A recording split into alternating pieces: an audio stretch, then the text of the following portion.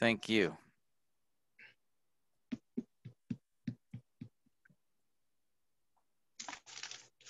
All right.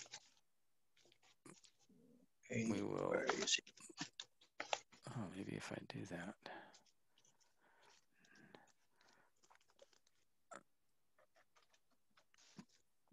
All right, I'm just getting set up here.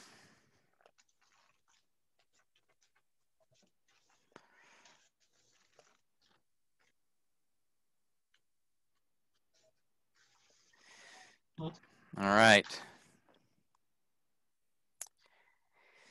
Okay, so back to diagramming, and we're just going to jump right in.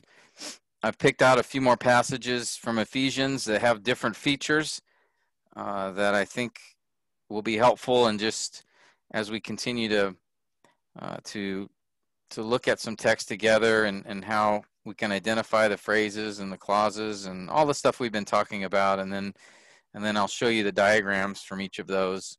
And then this time I've picked some passages that have little hidden things in them that we can find together, and maybe I'll help you to think of some things as you're studying as well. So I'll show you what those are as we go along together.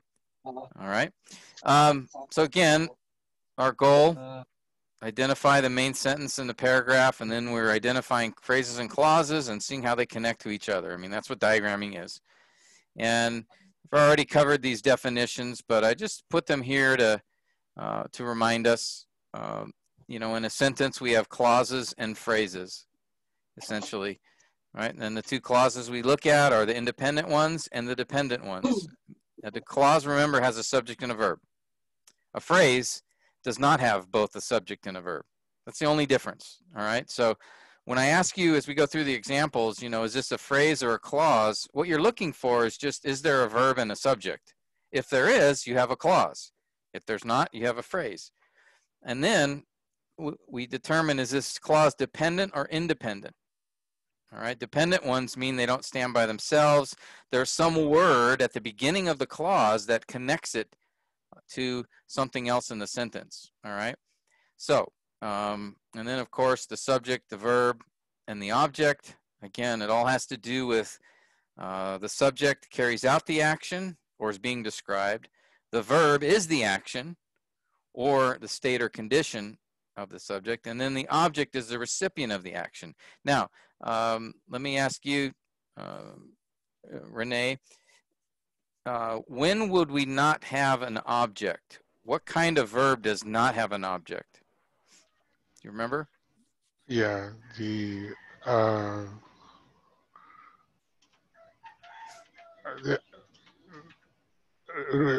the action. Can you repeat again the question, Yeah, Pastor sure. Tim? There are two kinds of verbs. Which kind of verb would not have an object? One kind of verb has an object. Another kind of verb does not have an object. Verb referring to the state of condition. Yes. Good. So if the verb is an action verb, then it could have an object, something that Yes. receives the action. But if it's a state of being verb, is, were, will be, are, become, those are state of being. Those do not have an object because there's no action. It's just a description. So we call those, instead of an object, they'll be a predicate adjective or a predicate nominative. Again, a predicate adjective would be something like they are tired, okay, or he is full. These are descriptions. They're not actions, all right?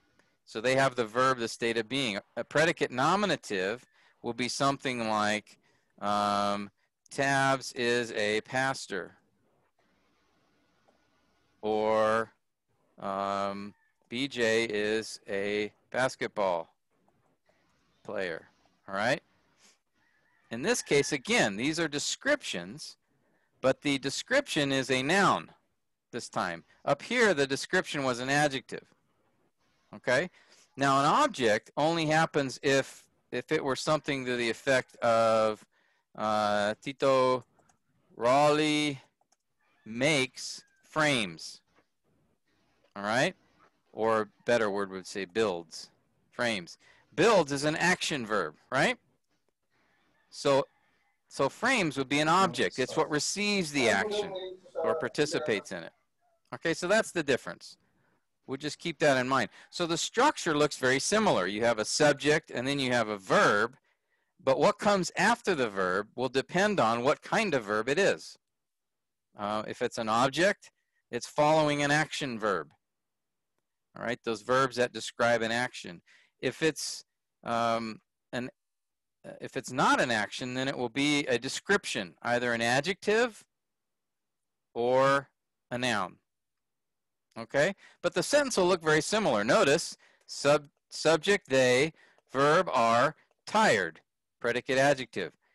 Raleigh, subject, builds, verb, frames, object. So it's a similar structure, but there is a slight difference in describing that third word there, what follows the verb. Okay, so just keep this in mind. These are our building blocks for where we're going forward. Now, we're going to follow the same type of format as we have before, and that is where I'm going to ask one of you to, and this is where I think a customer's coming in, Tito Raleigh, so maybe be ready.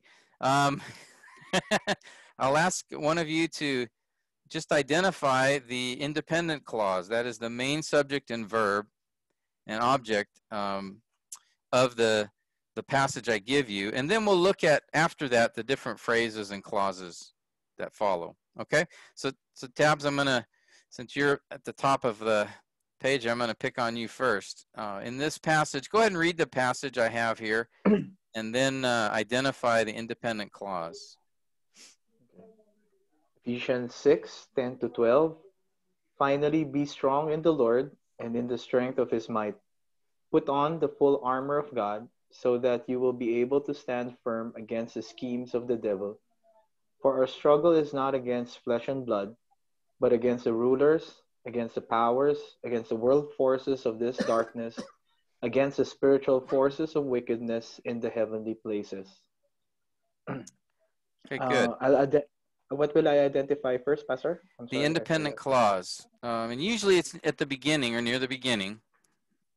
I think that the independent clause is the command to be strong in the Lord.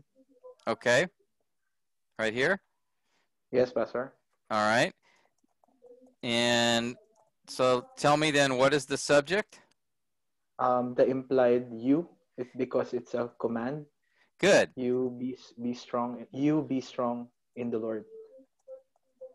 Okay, and then tell me, what is the verb? The verb is the be. Okay, but good. It's a state of being, so it's a predicate adjective as discussed earlier. So okay, good. be So strong. No object, right?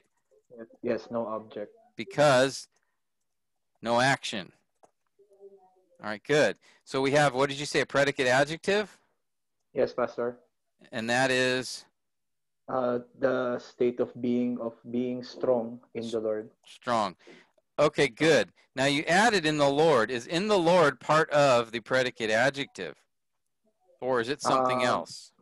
It is describing the kind of strength that we are to have. Okay, so would you call in the Lord part of the predicate adjective, or is it a phrase or clause, separate phrase or clause? It's a separate phrase. Yes. Okay, good. So actually, the independent clause is just these two words, be strong, right? Because in the Lord, I'll use a different color here. In the Lord is a phrase or clause. A phrase, Pastor? Yeah, because no subject or verb. And it describes, and you said it correctly, it modifies strong, right? How they're to be strong? Yes, Pastor. Okay, are telling you something about the strength. Be strong in the Lord. What kind of strength? In the Lord. And then, what do I do then with this second?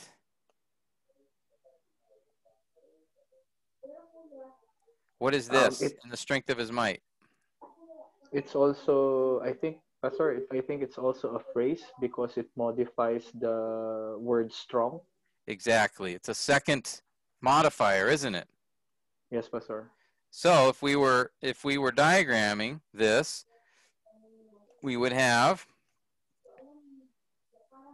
be strong in the Lord, and then a second, be strong and in the strength of his might. All right, and of his might would also be a phrase. Okay, very good, excellent, like that. All right, now let's go back up to our passage. How about this next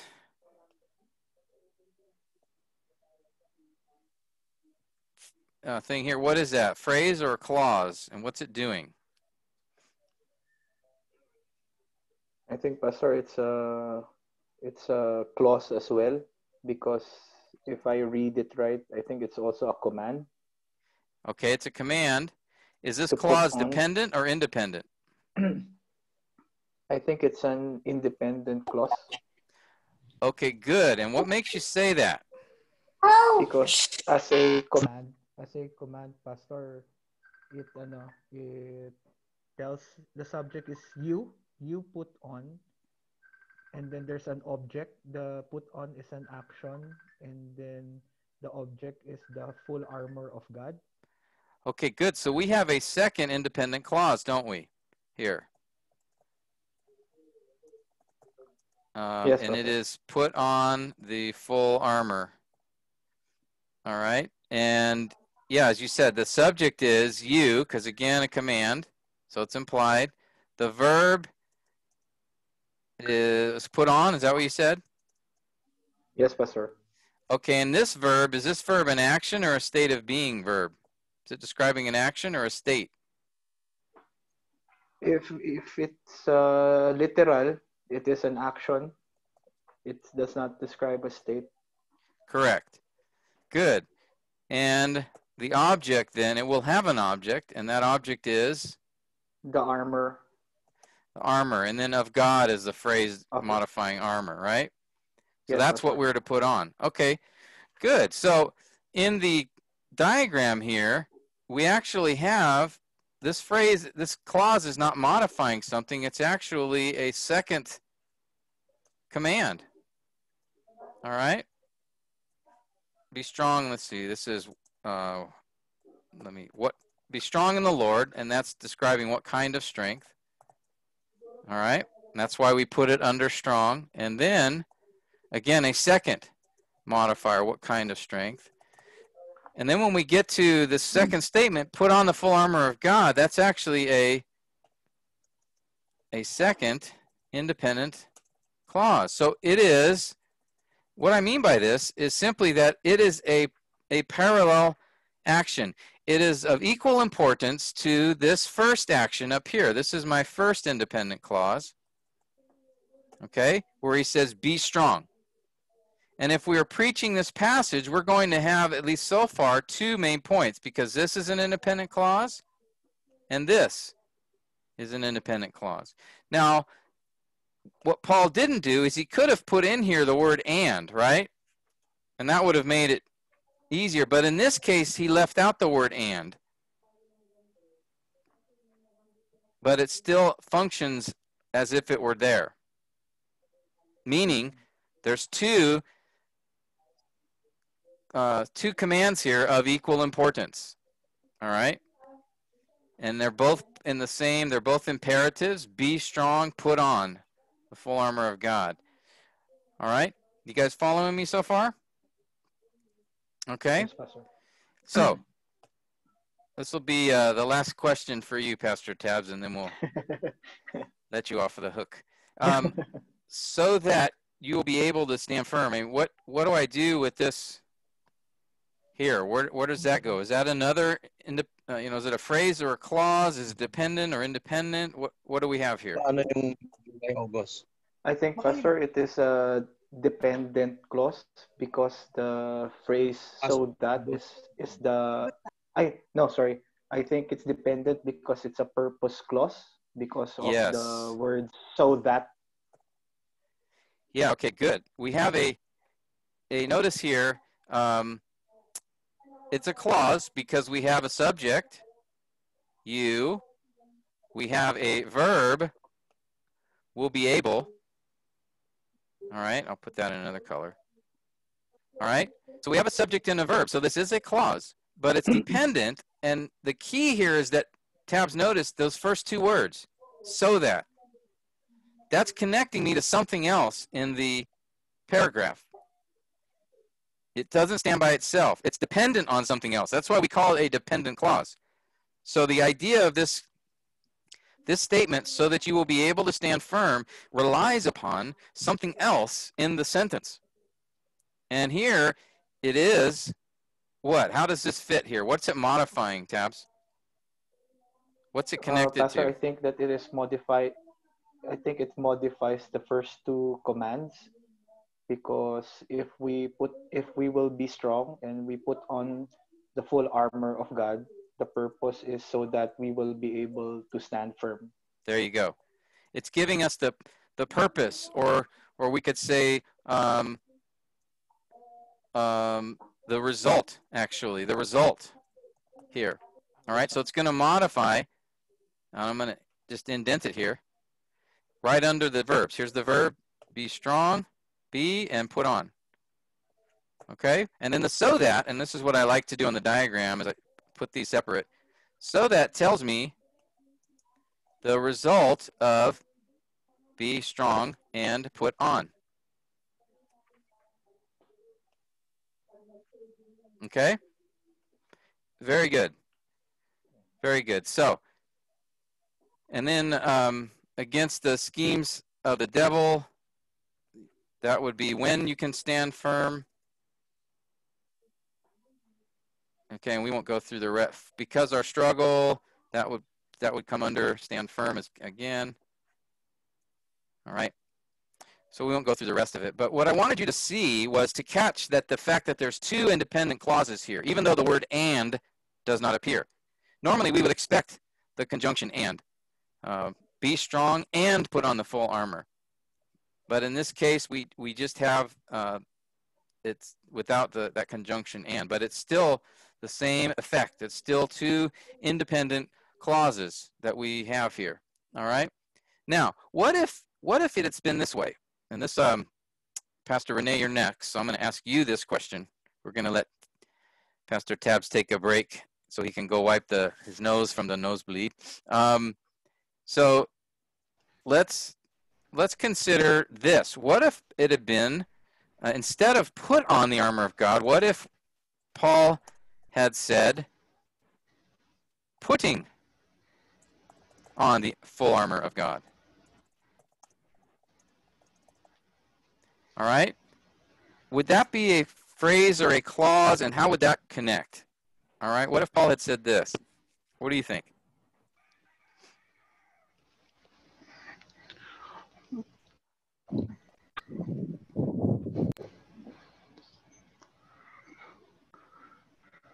First, let's ask the question, is this a phrase or a clause? Putting on the full armor of God. It's a clause. It's a participle, word putting. Yes, good. It's a participle. Now, is there a subject here, though? We have a verb. No subject. There's no subject, so is it a clause? Sorry, it's a phrase. Good. You don't have to be sorry. Good you caught that. That's good. So it is a phrase. That means that, would we put it, if we were to diagram, you tell me where would this go? Putting on, would it be here like we had before? Put on the full armor was parallel to be strong? Okay, it would not, correct. Where would we put this, or where would this go? Yes, it will. It express how we become strong. Will be a description how to be strong. So it modifies How? Like this. So I put it under the verb because it's modifying how to be strong. Is that correct?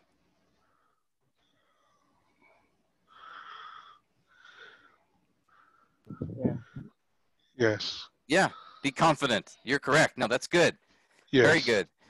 All right. So notice that what just changing this verb from put on to putting on, what it does is it now the emphasis is on this command, be strong. Before we had two parallel commands, be strong, put on the full armor. So Paul is emphasizing both of those. He's giving two commands. So if we were to preach this passage, how many outline points would we have? One only. Well, on the original verse, we would have two, but now with this change, if he had said putting on the full armor of God, it would change now to just one point. You saw, right? So I'm bringing this up again because I want you to pay, just as Pastor Renee noticed, this changes now from two commands to one command and how to carry that command out. How do we be strong? Putting on the full armor of God. Now, that's not what Paul said. Paul said we're to do two things. Be strong, that's one thing. And the second thing is put on the full armor of God. All right? I'm just pointing out that if it were a participle, what the difference would be in how we would interpret it. All right? And we see that interpretation reflected in the diagram. All right? It's indented under be because be strong is the main independent clause, and this is just a phrase modifying that clause. All right? Okay, so any questions on that? Anybody have a question? Are we okay? All right. Now, there's, like I said, some of these passages have something a little hidden in there. Now, what you want to do when you finish your diagram, you want to look at other translations just to see what they have. All right? See if there's any significant differences. So let's do that. I did this when I diagrammed. Is I checked with a few other English translations, all right? And let's see. If you guys notice here, I have the NAS version, which we just did. Finally, be strong in the Lord, the strength of his might. The ESV is exactly the same. The NIV is very close. Be strong in the Lord and in his mighty power. The New King James, finally, my brethren, be strong in the Lord and the power of his might. Very similar. But notice the Net Bible, the New English Translation. And this, by the way, you can get online at I think it's netbible.org, if I remember correctly. It's a pretty good English translation. They'll give you footnotes and other comments on the passage that are helpful. But notice, what's the difference here? I think, let me ask Pastor Entz. You still there? Pastor Entz? Yes, Pastor. Good morning. I don't have a video. I'm just using data. Oh, okay. I don't have the regular connection. So I'll just have you answer this short question, and then So what's the difference? In terms of, yeah. The all the rest, they're really explicit commands, and in the New English translation, it's a state. They are, yeah. If we look at the first four, they're all in the Lord. Yeah, they say be strong. Okay, which is a state of being, right? The full sentence is you be strong, and then we talked about The subject is you, the verb is be, and the predicate adjective is strong. But in the Net Bible, it says be strengthened. Strengthened. All right. This is an action. Be strengthened. That's the difference. So the subject is still you. It's still a command. The verb here is be, and it's together now. Strengthened. Strengthened is a verb, not an adjective. So here there's no object. All right, or predicate adjective, because this is now an action. Okay. Okay. So that makes me think a minute. Oh, wait a minute. Then is the original Greek word? Yeah. Is this all one word? Be strong in the Greek? Is it all a verb, or is it be the verb and then strong an adjective? Strong. Okay. So this introduces a question. They translated it this way. That makes a significant difference. Now I'm looking at not be and then strong. I'm looking at be strengthened as the verb. So the way to figure this out is we need to go to the interlinear. All right, so we're going to do that. I'm going to take you to the interlinear. Let me remember to this time. Last time I kept forgetting to share the screen. I'm going to try to avoid that this time. So here, let me go to interlinear. Hopefully, can you guys see that? You guys see my interlinear here? Ephesians 6. All right, this is BibleHub.com. Just have the interlinear for Ephesians chapter 6. And if we take a look, we have this idea of henceforth or finally, and then notice this word, Empowered. be empowered. It's a verb. In the Lord, there's not two separate words here for be and strong. Okay? There is a word for strong in Greek, but here it's not separate. It's actually all one verb. So be strengthened or be empowered is a better translation because it's telling us it's one verb. So as I mentioned to you, instead of you be strong, subject, verb, predicate, adjective, it's actually you be strengthened, subject, verb. All right? That's what the interlinear guides us. The Net Bible gave us a clue, so we wanted to check, well, is the Net Bible correct? And actually it is in this case. All right?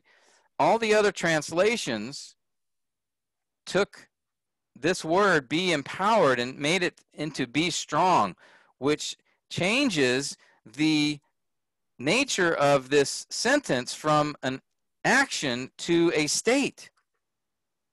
But actually, Paul was commanding an action. State of being. He wasn't commanding a state of being.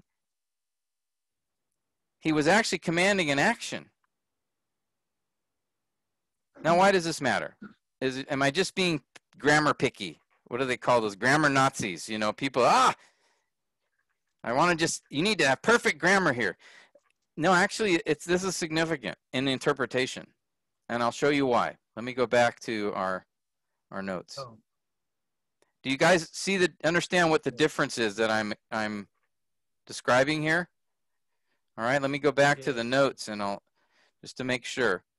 All right, we have one case where, and this is how like the New American Standard, the ESV, you know, most of the English translations actually have this be strong. That is a state of being.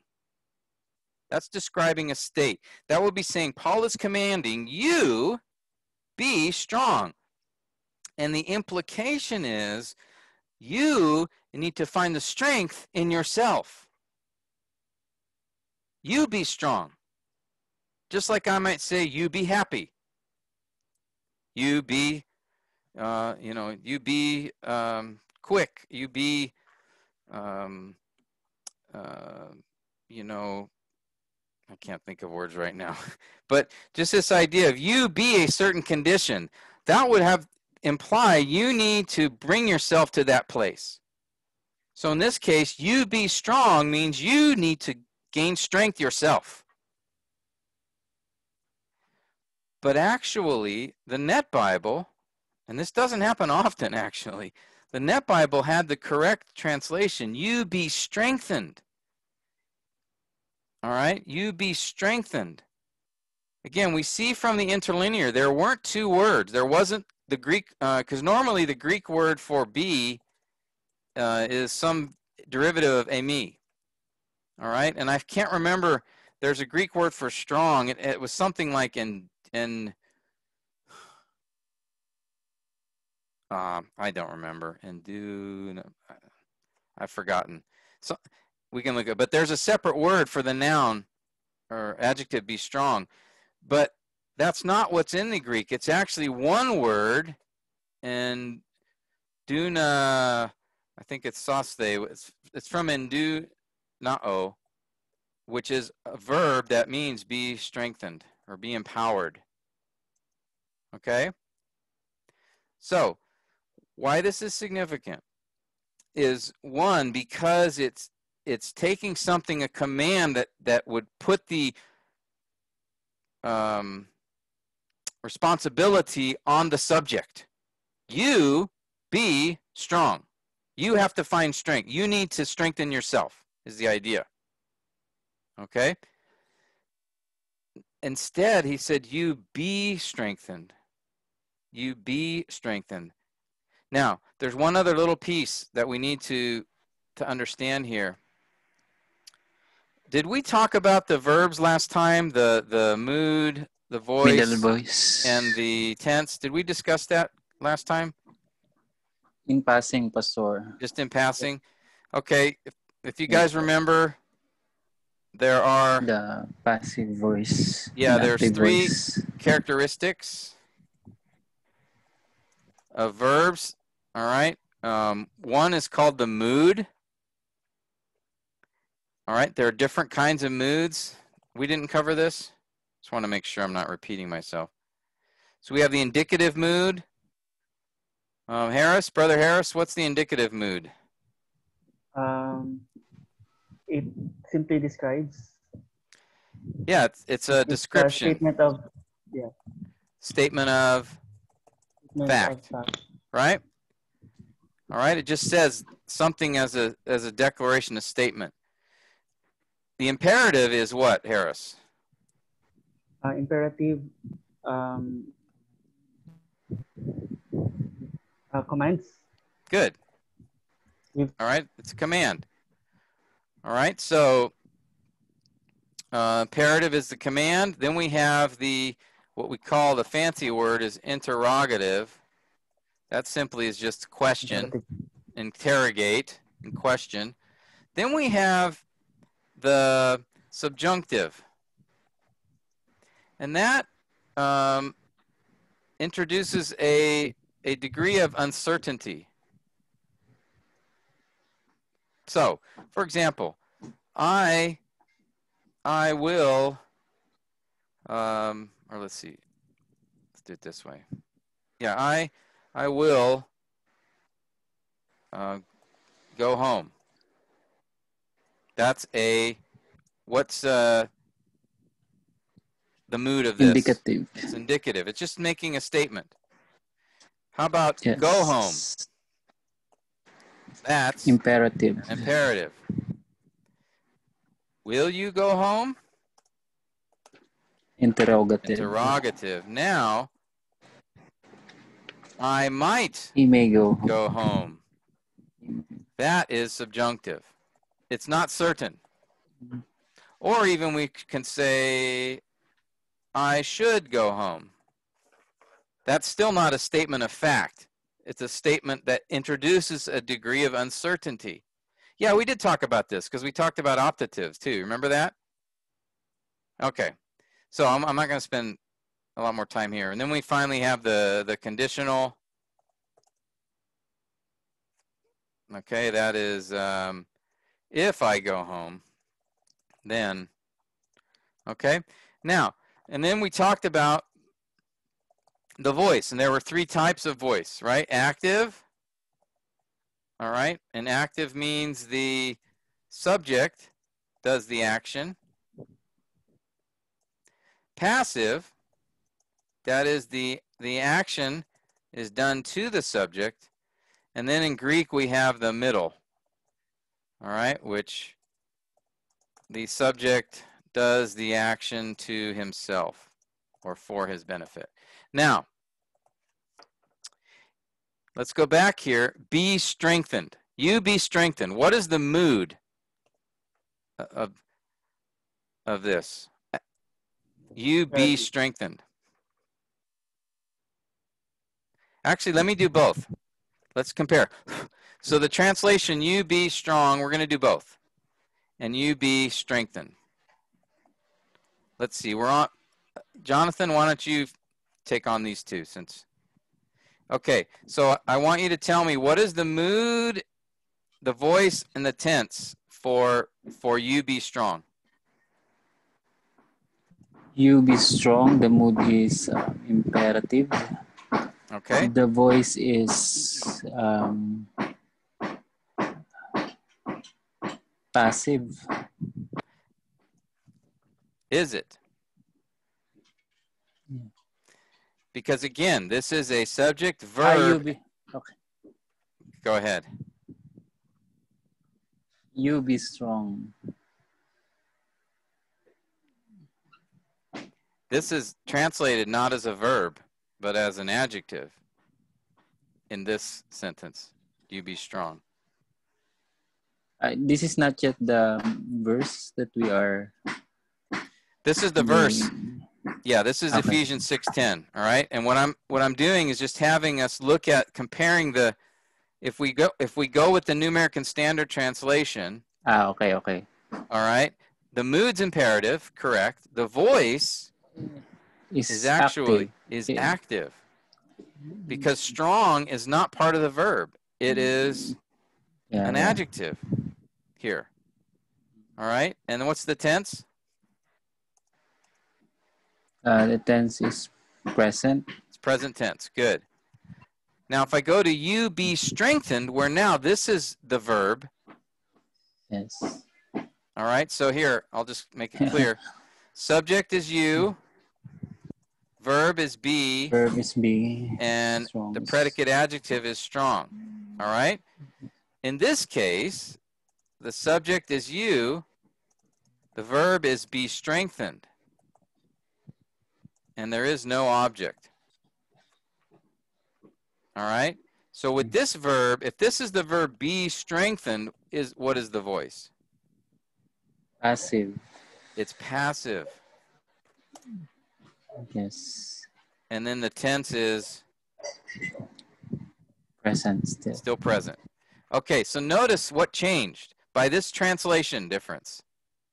The voice changed. All right. Now this may seem like really picky. This might seem like, what are you spending all this time on one little word? Well, because the interpretation is hugely significant, different. Because understanding that this actually is not a subject, verb, predicate, adjective, but actually just a subject and a verb, then that tells us that this verb is passive, meaning the action is done to the subject. You be strengthened. Whereas here, the action is done by the subject. In this case, the state. The action or state in this case is done by the subject. Okay? I'm going to highlight this. But here, the action, and this is an action, is done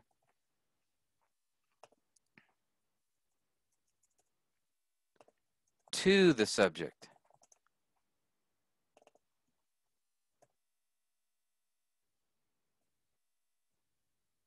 Okay?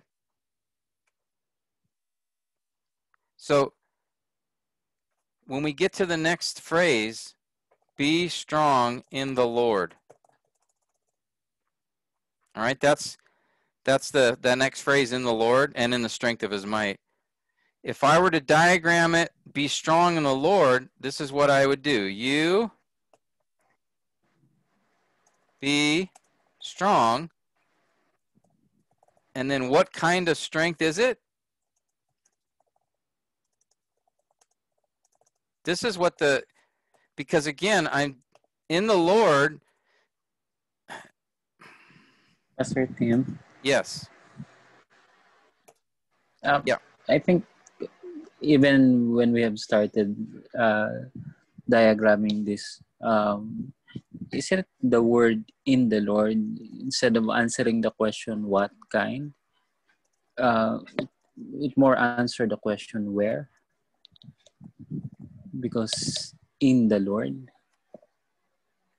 from that phrase itself, instead of answering the question what kind of strength, since the phrase is also of in the Lord, and in, so it refers to, it answer more the question where,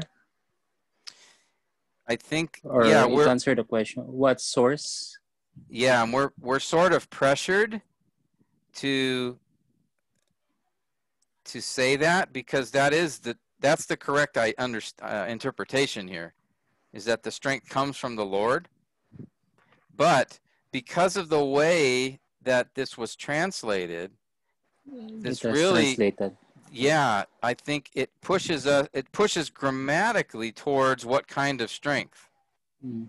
But we know that the strength has to come from the Lord, and so when we interpret it, we would probably do this.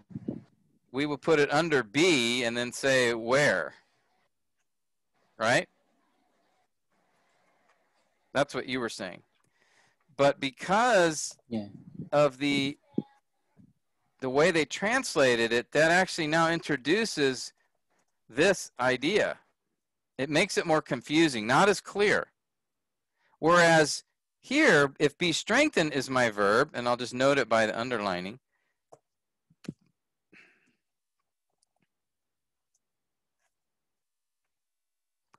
Now it's makes much more sense, because now it's be strengthened.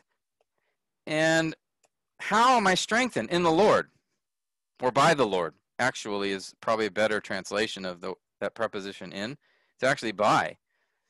It's the Greek word en, en, epsilon nu, which can also be translated by.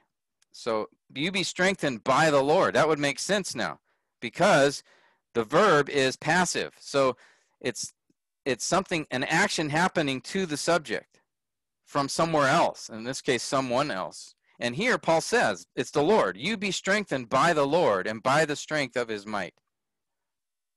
That, I believe, is the best translation, because it doesn't, this translation introduces some confusion. And it's not exactly accurate. This translation is much clearer and more correct when looking at the Greek. Now, we can imply from that doesn't mean this translation we get the wrong answer. Just like you were saying, Jonathan, that, well, is it really where do we find the strength? Yeah, that actually is what that phrase is doing. But because the New American Standard and ESV, they translated it this way, it made that more difficult to determine.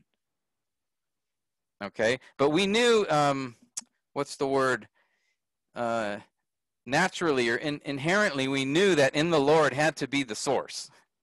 Okay, we know that theologically, but this translation actually makes that more clear, and it affirms what our assumption is when we were interpreting that verse. So I bring this up for a couple reasons. One, to remind you to make sure you look at some other translations after you do your diagram, after you do any of your interpretive work. If you're going with a translation, you need to compare translations. Don't just trust one. All right. They're very good. A New American Standard, an ESV, NIV, New King James, they're all great translations, but they're not going to be perfect. And here's one example where 4 of the best translations in English actually made this a little less clear or less accurate in how they translated. But the Net Bible, which I don't use often, but I noticed in this case, I do look at it, had that difference, and in this case they were right. The only one out of those 5 that I looked at. And we confirmed it though with the interlinear. And that's the other thing I wanted to encourage you to begin. If you're not using an interlinear, begin to use one just to verify things, you know, simple things.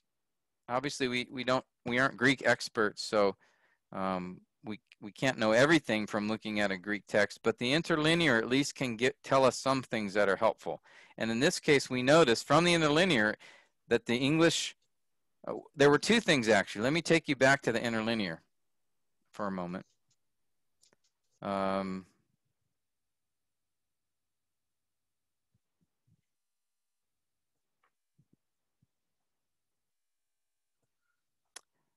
right.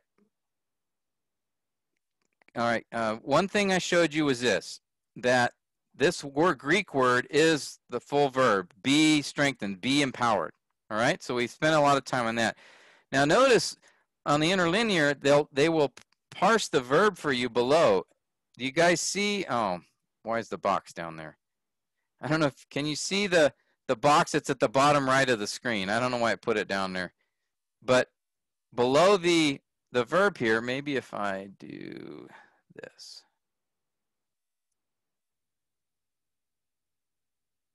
I'm going to trick it. Oops. Where'd it go? Oh. So much for that idea. All right. Well, here below the verb, we get the parsings. And for some reason, it's off my screen. But basically, it's the V is for verb. P is for present. So it's telling us the tense. M is for, it says present imperative, and then middle or passive. So it tells us that this verb is either middle voice or passive voice. Usually it's passive. All right, so we also find out the voice from the parsing of this that tells us the 2 things. One is that it's just one verb. There's not 2 words here. And secondly, that it is passive voice. All right, and so that's an important thing for us to recognize, that we can learn from the interlinear. And then the other stuff we've talked about before. We can do a word study by looking up the Strong's word and that kind of thing. But I just wanted you to see that it confirms the translation that was given by the Net Bible, and that it is in the passive voice, which means, again, the significance here is that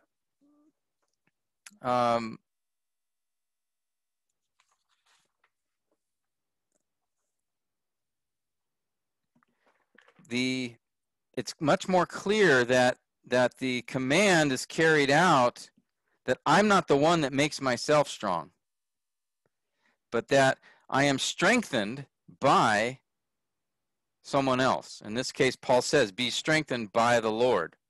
All right? And so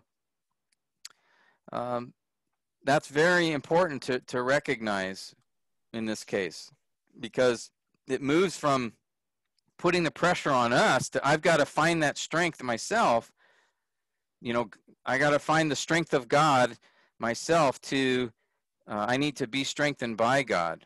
And so those are 2, you know, very different interpretations. And translation really helps clarify that from the Net Bible. Was there a question?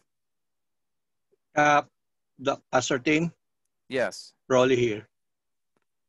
Well, I can see the great difference and also the importance of having these 2 translations side by side.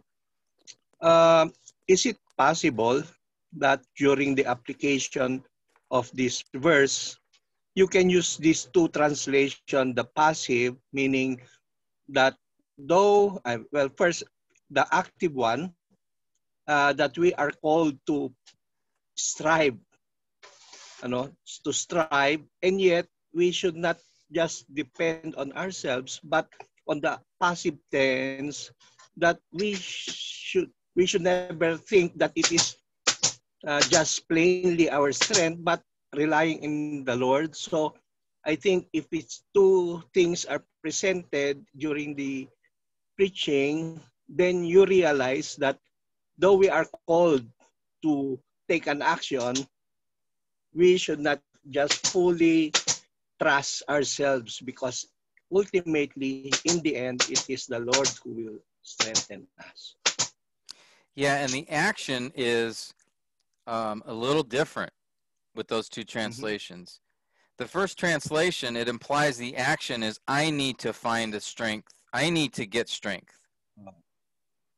You know, like, you know, physically it would be, you know, you lift weights or running, swimming, basketball. You do these activities to make yourself strong. Right? That would be the idea behind you be strong. But you be strengthened is you have to gain that strength from somewhere else. And in this case, we know it's in the Lord or by the Lord. So it really moves the, it is a command. So we're called to do something, but we're not called to gain the strength ourselves. We're called to find the strength in God. That put ourselves in a position to be strengthened by God. That's the difference. All right.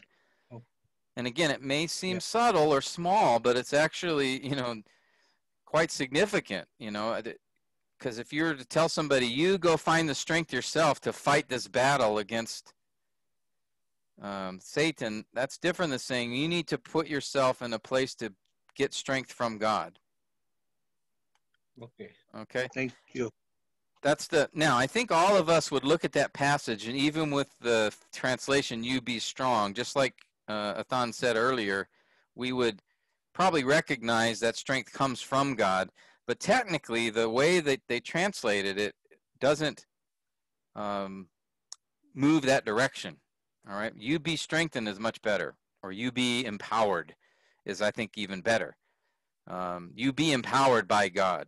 And then the whole rest of the passage tells us how that empowering comes. It comes by the armor of God, by putting that on. All right? That's the means which we do that. Any other questions on this? Pastor, this is Gary. Morning. Morning. Is it also okay to consider, because the writer is Paul, when he say be strong, it's always almost default to be strong in the Lord in his letters?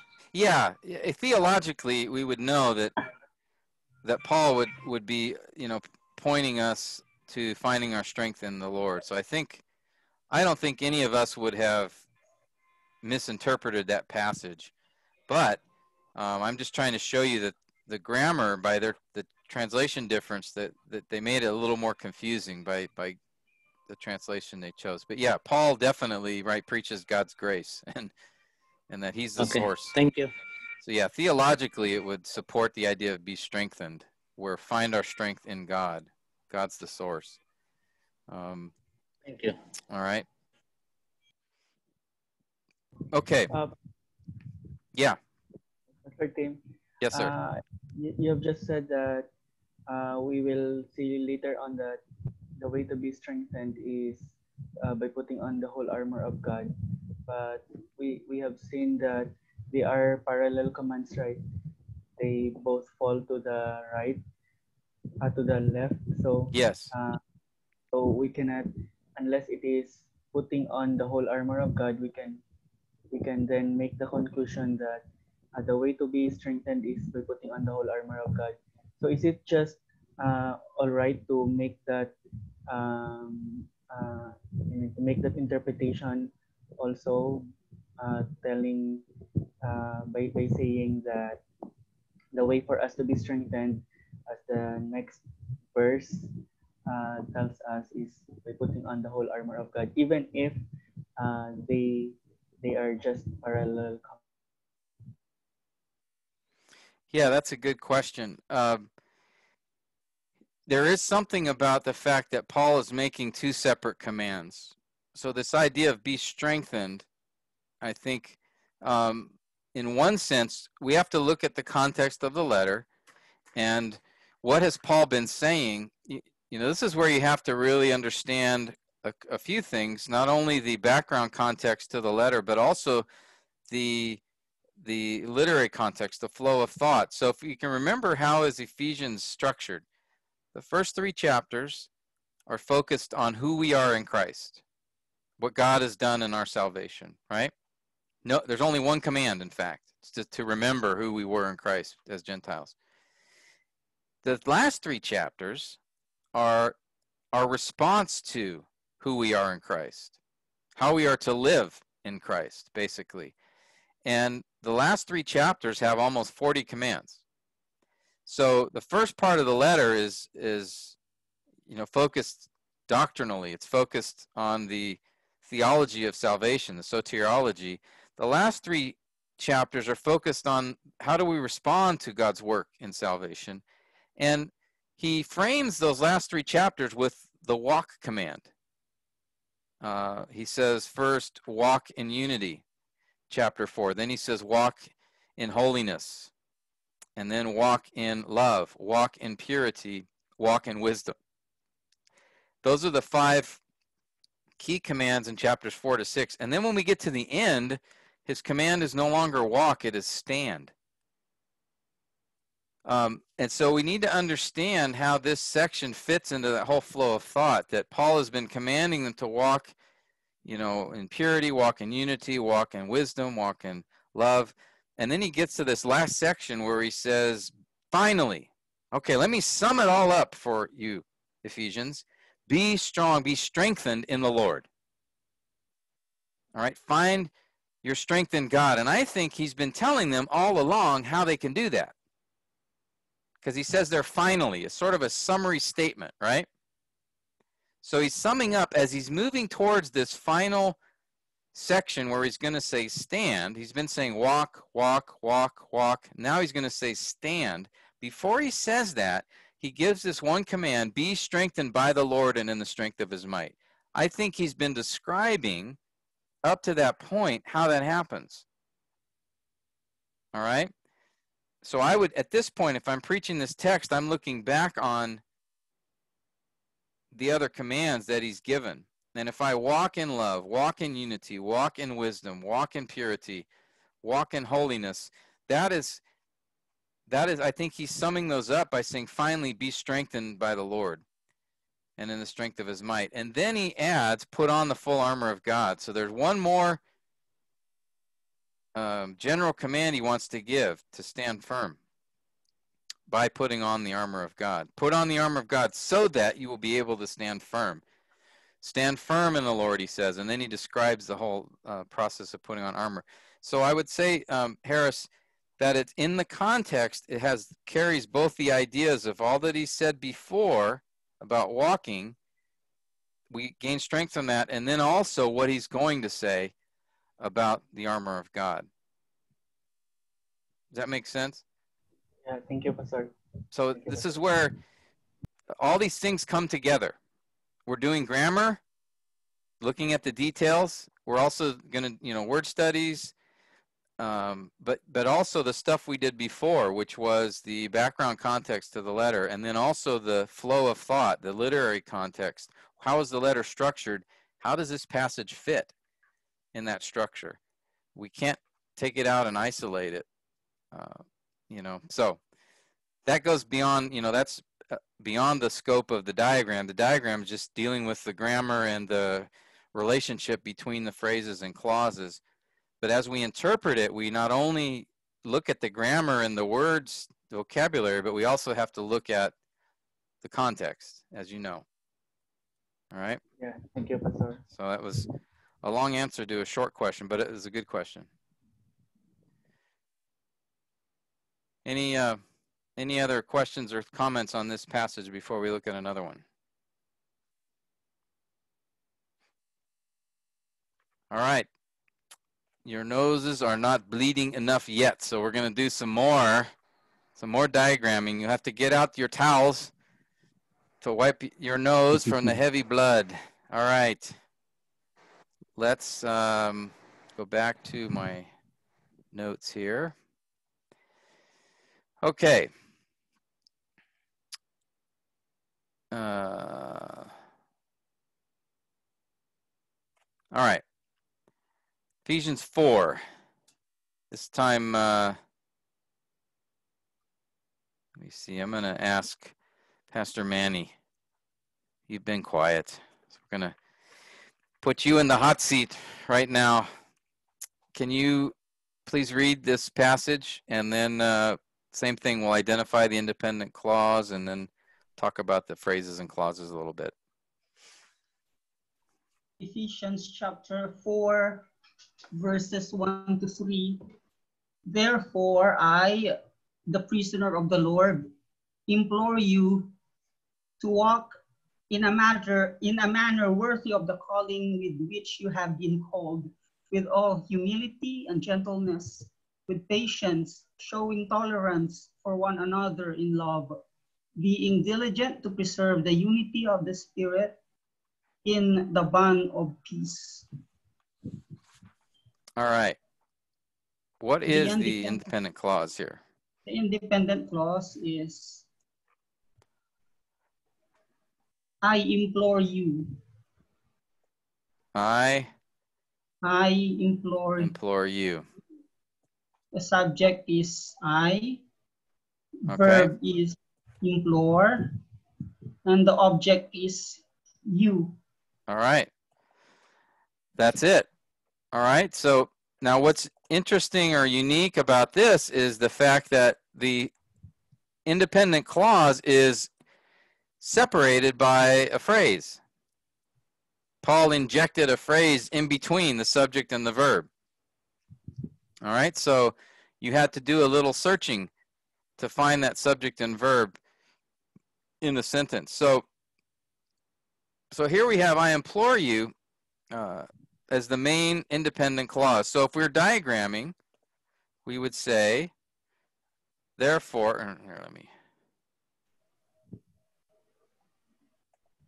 going to do this.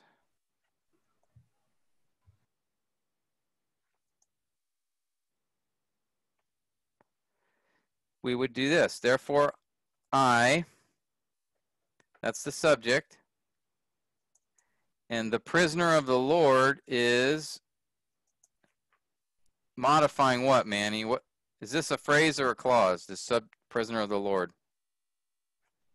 The prisoner of the Lord is a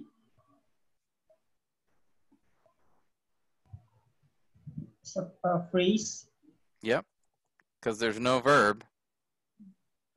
And what is it? How's it functioning here? What is it modifying? It tells us about something about that subject, I. Yeah, it's describing I in this case, right? It's telling us something about the subject. That he's saying, I am a prisoner of the Lord. Okay, good. And then the implore you. So what I do when I diagram this is I just put a line in here that connects them. Let me make this a little thicker.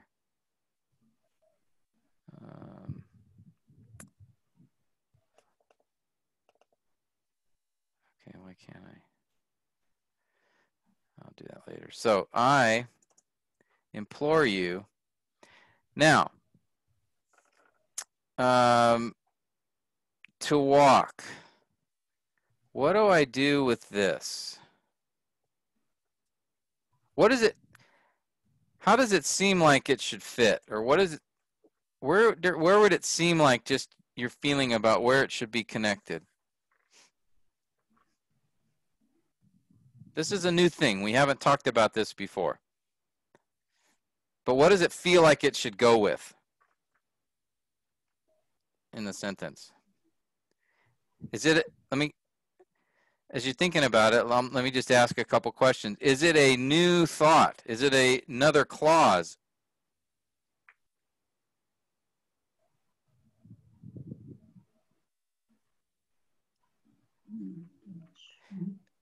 Is it a, what kind of a, go ahead.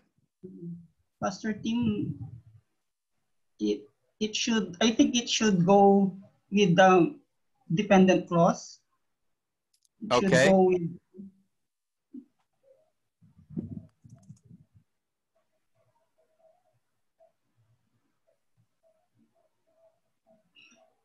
actually I have no idea.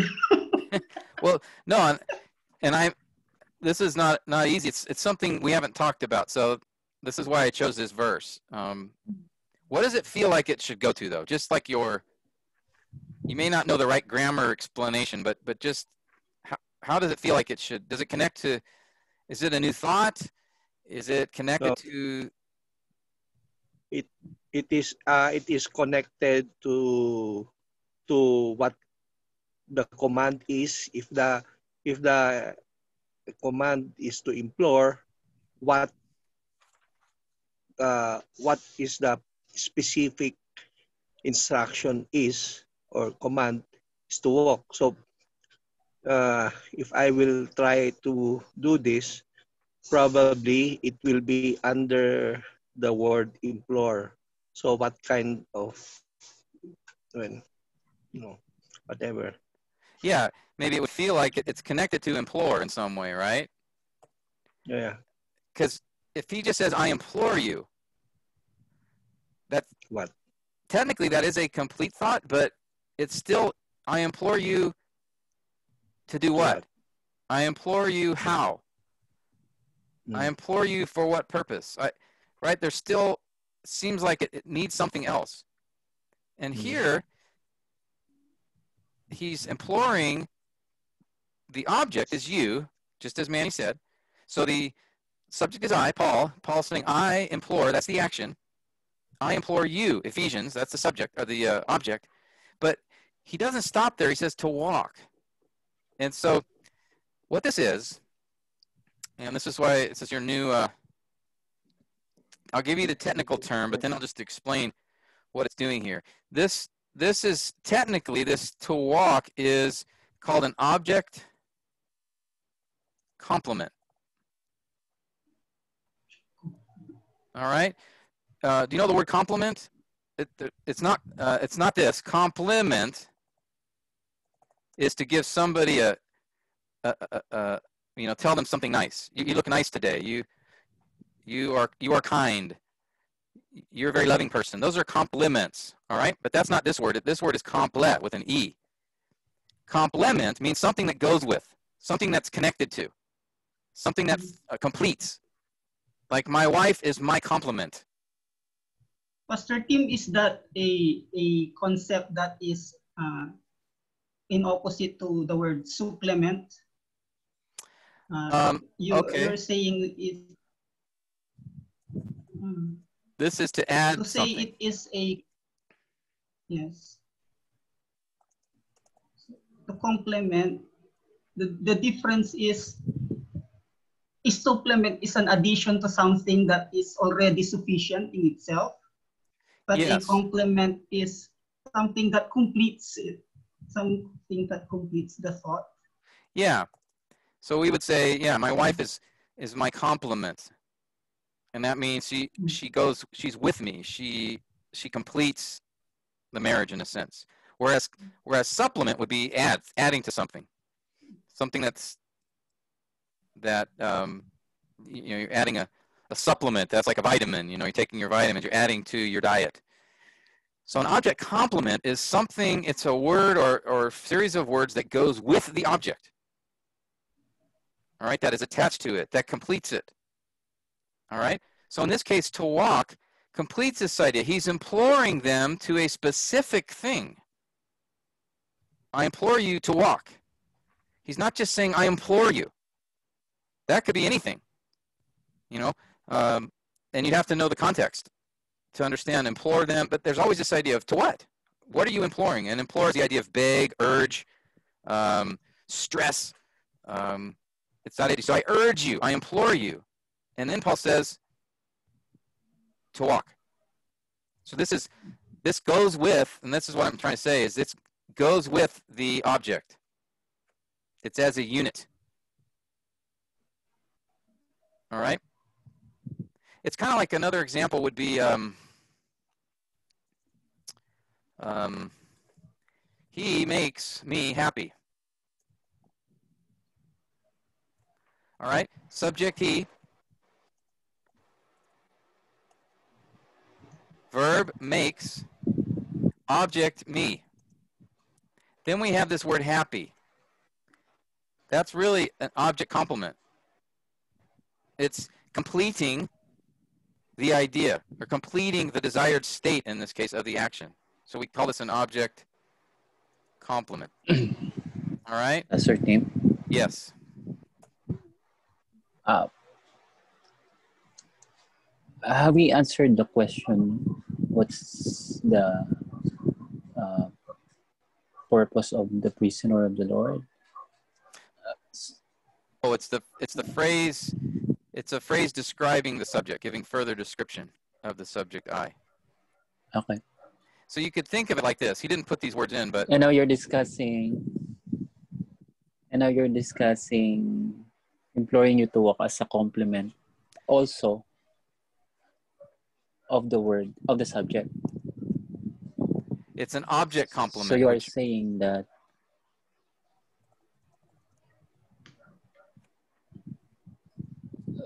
okay, so you're saying both of these are related to the subject. No. But this, the prisoner of the Lord is not really an object complement also. No, I'm sorry if I'm confusing. The prisoner of the Lord is a separate phrase that is connected to the subject. It's modifying the subject. It's telling us, describing the subject. I, who am the prisoner of the Lord, or who is the prisoner of the Lord. All right, so that's a separate thing, modifying the subject I. What we're talking about now is these two words, to walk, and what do we do with them? And in this case, they connect to the object you. They're completing the idea. I implore you to walk. So they're connected to the object and describing something that what Paul is desiring of the object, what he wants the object from the object. Okay, he could have said, I implore. Yeah, go ahead. Because from what I can see from this is Paul is also by mentioning that he is the prisoner of the Lord, he is also somehow giving them the idea on how they should walk. In a sense that being a prisoner, being a prisoner of the Lord, that is connected also with his appeal to them on how they should walk. Well, he's going to describe how they should walk in a minute, because he says, I implore you to walk in a manner worthy of your calling. I think that the prisoner of the Lord takes us back to chapter 3 at the beginning, where he says, I, Paul, a prisoner of Christ Jesus, for the sake of you Gentiles. And I think he's reminding them he is a prisoner because of his ministry of the gospel and his own commitment. So he could be, putting it there as sort of an example of the commitment required to walk in a manner worthy of our calling. That might be why he inserted that phrase again. Or he could be connecting back to chapter 3 and just reminding them of the importance of what he has to say. I'm in prison now, so this adds emphasis and emotion to his urging. Here I am in prison for the gospel, and so I'm urging you, please, please respond to what God has done in Christ by walking in a manner worthy of the gospel. So I think it gives more urgency to the word implore. I would probably see it more that way, just because of all that he said in chapter 3, where he connects to that phrase, I'm a prisoner of Christ Jesus for the sake of you Gentiles. So as a prisoner, I'm urging you to walk in a manner worthy. I think that's how I would see it more. Thank you, Professor Tim. But certainly you're right in the fact that he is a prisoner. That serves as an example of what it looks like to walk in a worthy manner. So that idea is a correct statement. I would see probably his purpose for putting it there is more connected to adding to the urgency of his appeal. And so, and it comes, and I think we see that as well, because he says, he doesn't make a statement, I am the prisoner of the Lord. He says, I the prisoner of the Lord. So he's not declaring him, the main idea isn't that I am a prisoner. He's saying, the main idea is I implore you. But he inserts that phrase, the prisoner of the Lord, to, I think, bring some urgency, and it's connected to the subject I. He's giving further description of himself. And then we have the verb implore, you the object. And then what I was introducing to you guys here is just this idea of, again, the object complement, or this completes sort of the verbal idea of the sentence. All right, I implore you to walk. It's almost like, what would be another example? I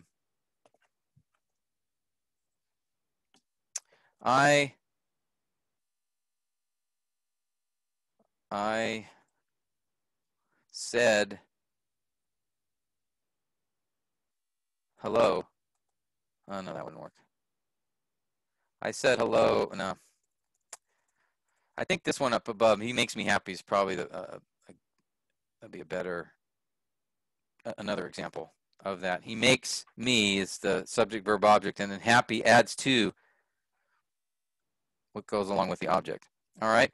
So whether or not you remember this term object complement, I just want you to understand the concept is there are times where some words will actually connect to the object that go with the object.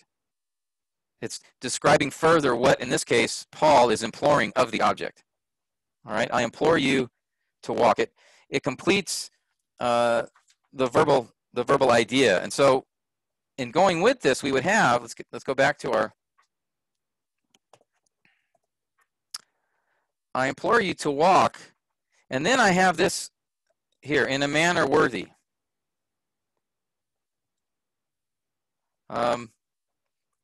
I don't remember where we're at. I think we were at you, Pastor Manny. Let me just ask you a couple more questions here. So, in a manner worthy, tell me what that is. Is that a phrase or a clause?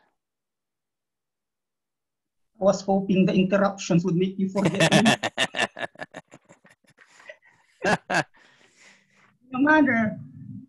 In a manner worthy of the calling is, I'll put that under to walk. Okay. Is it a phrase or a clause?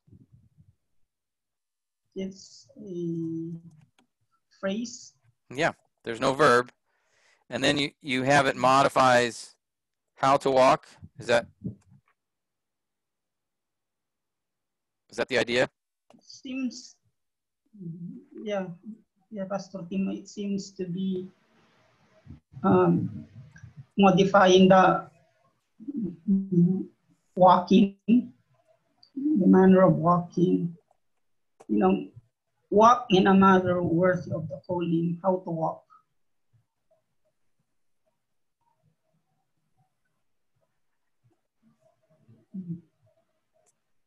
Yeah.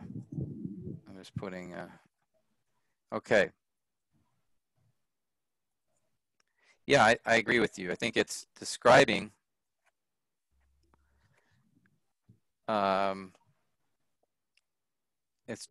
here how to walk.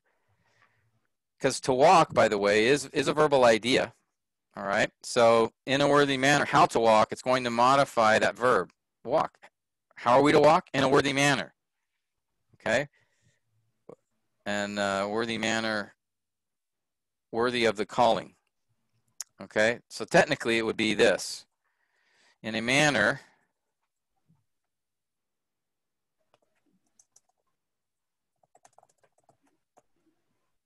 and then worthy of the calling is describing what kind of manner. Okay.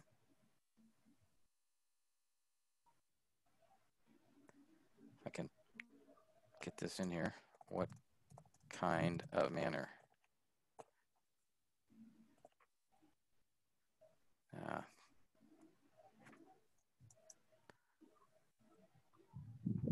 sorry, that delay here.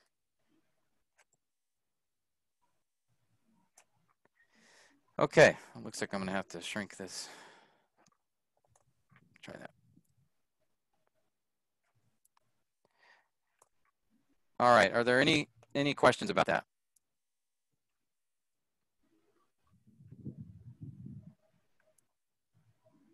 Okay, so we're still with the independent clauses. I implore you to walk in a worthy manner.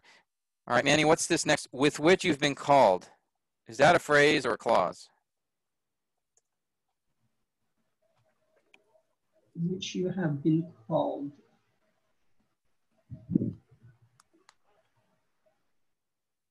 It's a clause. Good. Because we have the subject you and have been called as the verb. So is it a dependent or independent clause? Is this a new thought?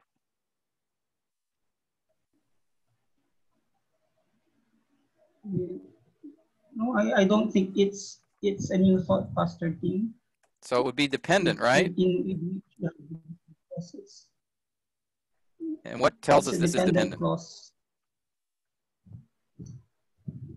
With the word which points to something else. Exactly. Yeah, you're correct. So this is a clause. You have been called is a subject verb, but because we have these two words at the beginning, with which, that tells us that this clause is modifying something else. It's connected to something else. Yes. And in this case, what is it connected to? It's the calling. Yes. So we would put it, and I won't be able to fit it here. We would put it under the calling. Which calling? Or what kind of calling? The calling with which you've been called. That calling. Okay? All right. Trying to, there. Okay, so now we go back to with all humility. Now let's think about this. Where, first tell me, is this a phrase or a clause? Manny? With all humility is a phrase. It's a phrase. And where does it go? What does it modify? What's it connected to? It is connected to walking. Yes. It's modifying to walk. And in how does it modify it? It tells us how we walk. There you go. So we would put it under to walk. Okay. And the same with gentleness, correct? Because it's with all humility and Yes. Gentleness. And gentleness. So I would do it this way. And then he adds with patience. And then he adds showing tolerance for one another. And then how we show tolerance. And then being diligent.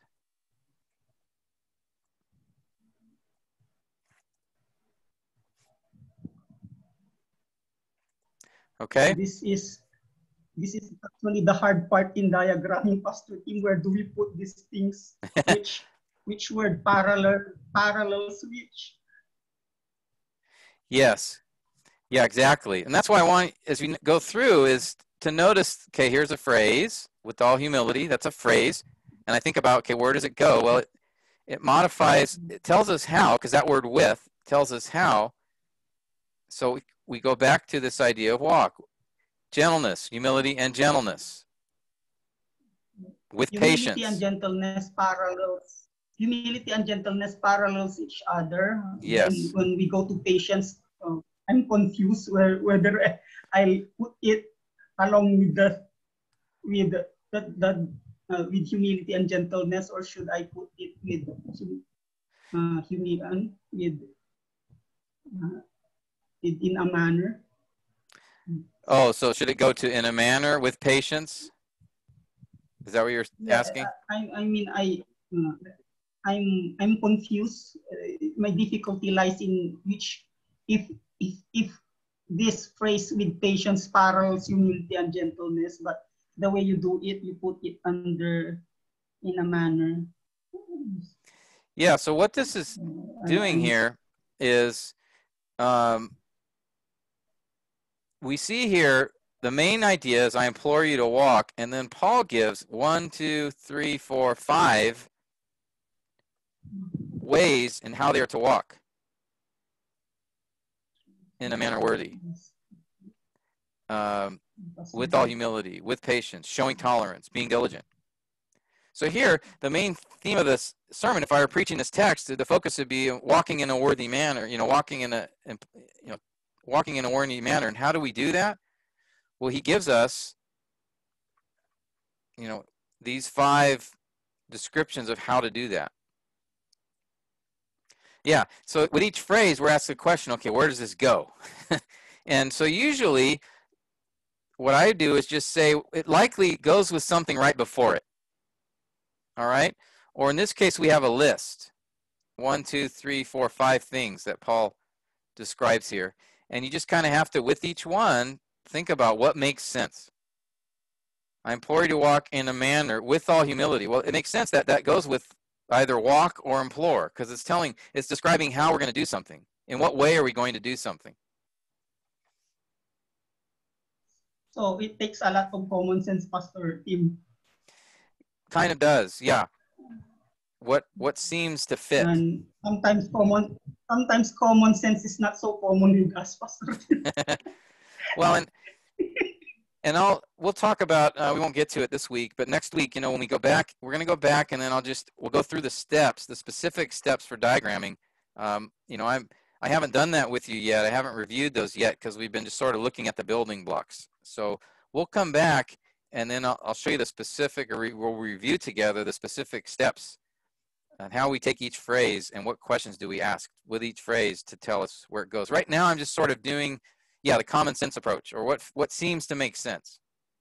But then next week, we'll come back and do the more structured approach to this. Hopefully, Lord willing. All right.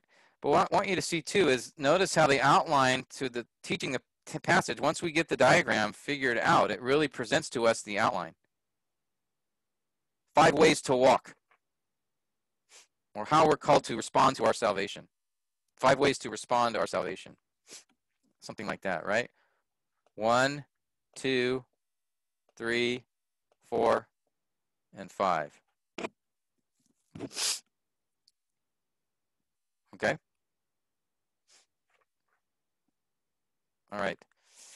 Well, this just feels like all of you have used up all of your Kleenex and your towels to wipe your nose, so maybe this is a good time to break. Sorry, I'm getting something funny's going on with my computer here. Okay. There. Okay. Yeah, I think this would be a good time to break here. Unless you guys do you have any other questions or comments? I know there was a lot of technical discussion, looking at a lot of details here, but honestly, this is how the way that you will improve in diagramming, the way that you will become better at it is just by doing it and then being confronted with these different things. As I've said many times, the English language is rather complicated in its grammar. There are so many. I mean, I was learning stuff today as I was reviewing for our session. And again, English is my first language, but there's so many technical things about it. So what I'm trying to do is avoid too much technical stuff, but we have to deal with some of it in order to be as precise as possible. That's why I spent all that time on be strong and be strengthened, because understanding the grammar there does matter, because it will affect your preciseness in your interpretation. Okay? So And that's what we're after first, accuracy. That's our number one goal, always. Right? Be diligent to show yourself approved, handling accurately the word of truth, so that we need not be ashamed. So that's our primary calling, is accuracy. And then second to that is, as we're teaching, is to be clear, clarity. And the only way we can be accurate and the only way we can be clear is if we really understand what's going on in the passage, which means we need to understand the grammar as best we can. Not that we have to name every part of speech and tell what every word is. Oh, that's a noun, that's a verb, that's an object complement, that's a predicate adjective, that's a subject. That's not what we're after, but we know that those descriptions tell us something. If I know that I have a verb of action, that tells us something different than if I have a verb of being. If I have an imperative versus an indicative, that tells me something different. If it's a passive voice or an active voice, that's something different. And it affects our theology because, as we talked about, if it was an active voice, be strong, then that means the subject's doing the action. If it's a passive voice, you be strengthened, that means that these actions being done to the subject. Those are two very different things. All right? And in that passage, to be accurate, we would have to understand it as a passive action. All right? Can we, are there other verses, Pastor Tim, that we can, that those incident, like Ephesians 6:10 happened? There are other verse that in the translation you will not immediately see the exact if it is active or passive, but the interpretation is more on leaning on the active voice. Yeah, there's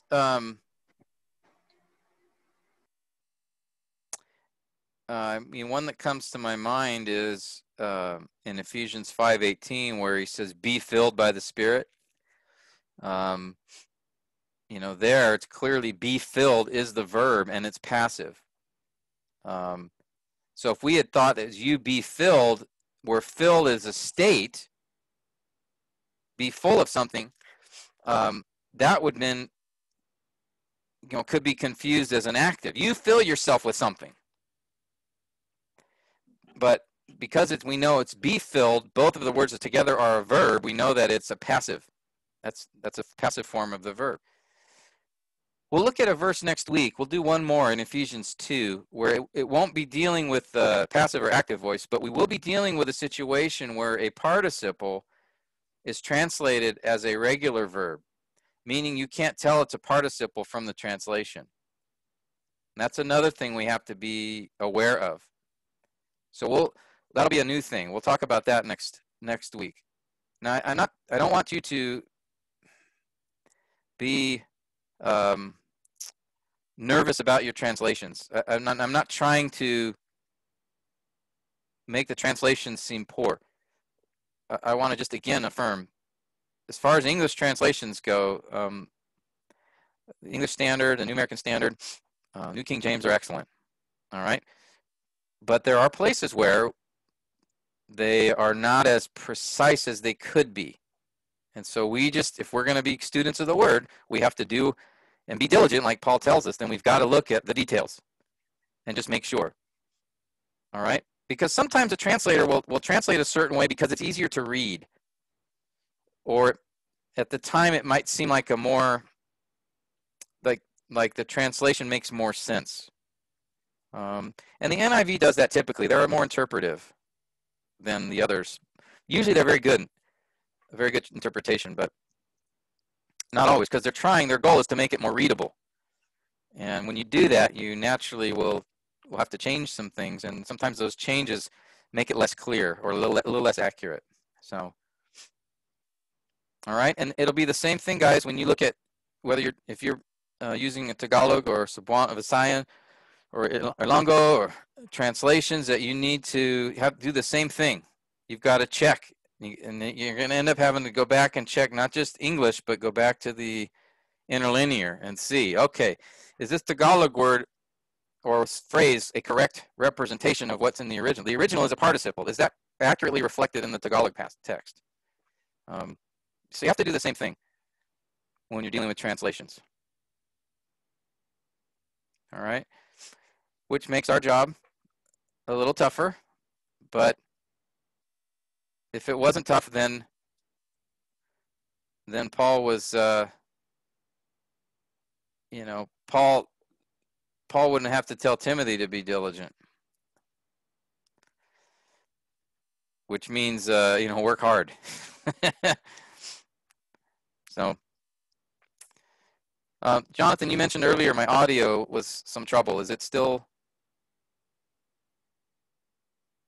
some problem? My audio in and out?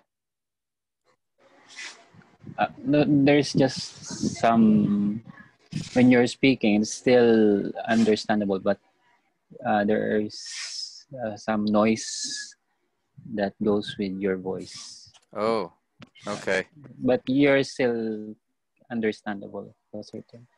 Yeah, it seems like my signal tonight, there's a problem. Maybe it's a choppy, not a clean signal. So maybe there's a small still voice, Pastor Kim.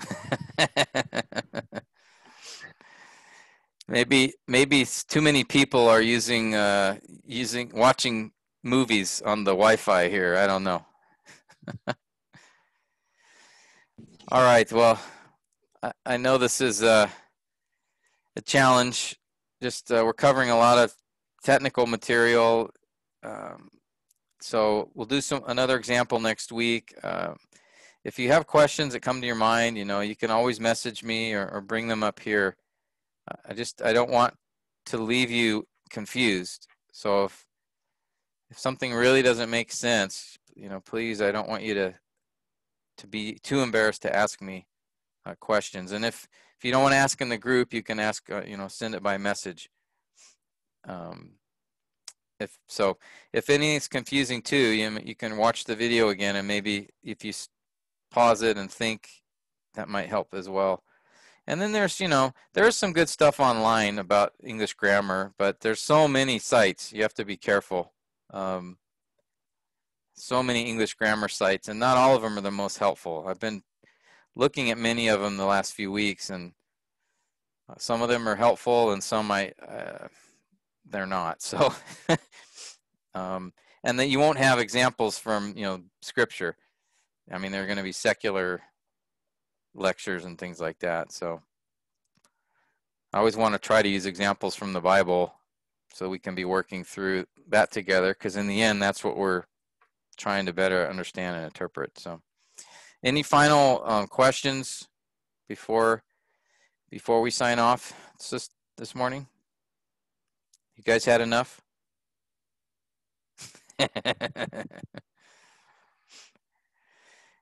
So you need to do is everybody message Pastor Robbie and just say, oh, this was the most amazing explanation. Now I understand everything. It was the best English lecture I ever heard. And then what I'll say is I lost the video. So he can't watch it. All right. Well, BJ, let me ask you if you wouldn't mind closing our time in prayer. Yes, sir. Thank you. Let me pray.